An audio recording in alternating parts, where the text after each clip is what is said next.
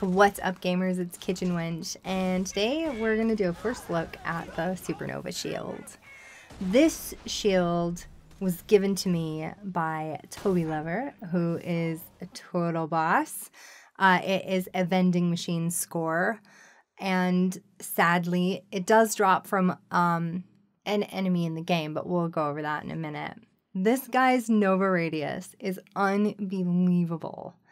And that's probably why the red letter text says more energetic than your average Nova.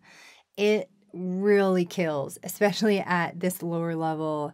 You can get badass challenges for days with this shield. It's really awesome.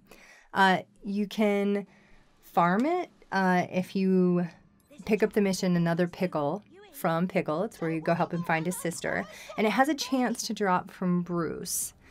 I have never seen it drop from him, and I have not farmed him because I just refused to dashboard farm. So this was a vending machine score, and yeah, it's really it's a pretty deadly Nova shield, and really, really nice if you're trying to get your badass challenges, because it really does just wipe a room out, which is awesome.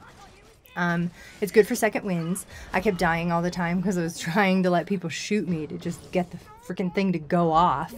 But it is really, really deadly. And I do recommend it. It's a lot of fun. So if you can find one in a vending machine, or if you're willing to farm Bruce for it, good luck. So thanks for watching. Thank you, Toby Lover. Again, you're a total boss. Please like, subscribe, follow us on Twitter, Instagram, and Twitch. Kitchen Wench, out.